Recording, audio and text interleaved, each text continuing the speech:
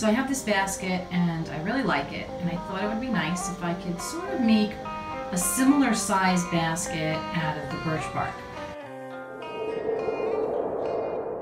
So I'm actually kind of using it as a template. I put it on top of an old file folder, which I recycle, repurpose into many different things. I just don't throw everything out. I traced the bottom of it, and I'm going to try to make it into a little bit of a better oval shape. I basically folded the piece of folder into 4 quarters and just cut it out. And now I'm just opening it up to see if the shape is what I'm looking for, and it looks pretty good to me. I'm actually pretty happy with that. So the size of this is approximately 11 inches wide by a little less than 7 inches deep. It's about 6 3/4 inches deep. And hopefully that'll make a nice little centerpiece. I have a little bit of an idea to make these as gifts for some very special people. Now this part's going to be a little tricky. I'm going to try to lay the basket on its side and sort of get a tracing of the width and the length.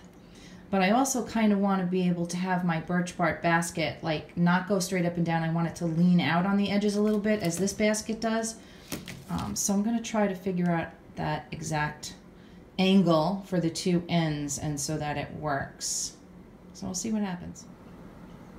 So that's a really kind of a rough tracing, and I need to remember that on each end I need to have at least a 1/2 inch, a 1/4 inch to a 1/2 inch of hangover so that I can sew the 2 pieces together on the ends of the basket. But hopefully this will work out good. I'll just fold this folder in half to cut it out. So I did, I kind of traced it as simple as I can, and it looks like it will work.